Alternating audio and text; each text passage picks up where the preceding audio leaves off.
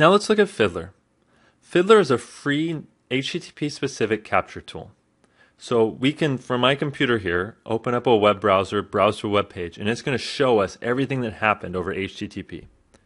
So here we are, we can see it even captured the update check it does when you open Fiddler. So let's open up a web browser. And I'm just going to navigate to my own website again because it's fairly simple.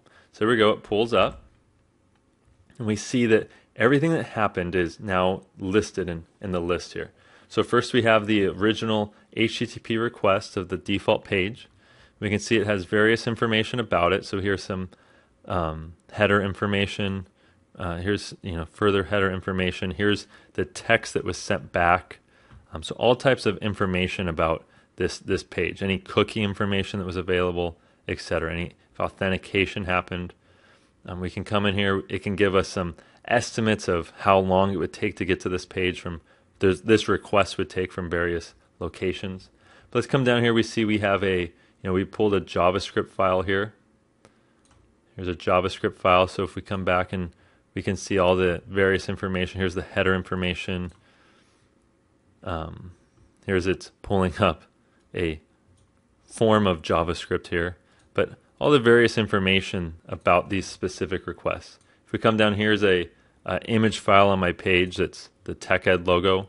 So here's the the TechEd image. So you can see all the various things that happen. Let's delete these guys, and then let's go to pluralsight.com. And we'll see the difference between using Wireshark to look at this HTTP traffic and Fiddler. So we see here that it's a lot easier to understand what's going on with Pluralsight. So at Pluralsight we get a 301 response that redirects us to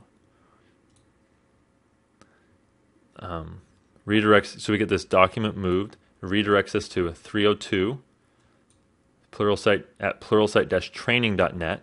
That 302 sends us to pluralsight-training.net/Microsoft, and here's where we start to get all the various resources for that page. So all types of great information here about the various HTTP requests we're doing. Let's go into the tools, Fiddler options. If we come over to HTTPS, we see by default it captures HTTPS traffic but doesn't decrypt it. So first let's go to the Pluralsight sign-in page. Wait for that to pull up. Come down here, we'll see all this HTTPS traffic, but it doesn't quite have everything we want.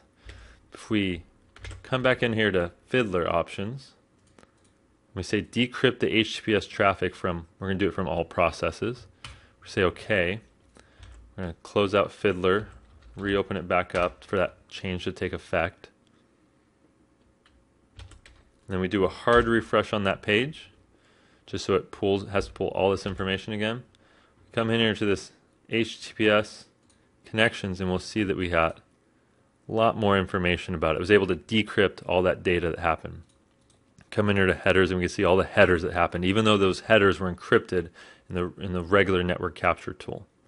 So all types of great things you can do here with Fiddler. I'm not going to dig too deep into it, but it gives you an idea of here's a tool for a very specific protocol. It's able to give us even more information, more useful information displayed in a better way than a more general purpose tool like Wireshark would do.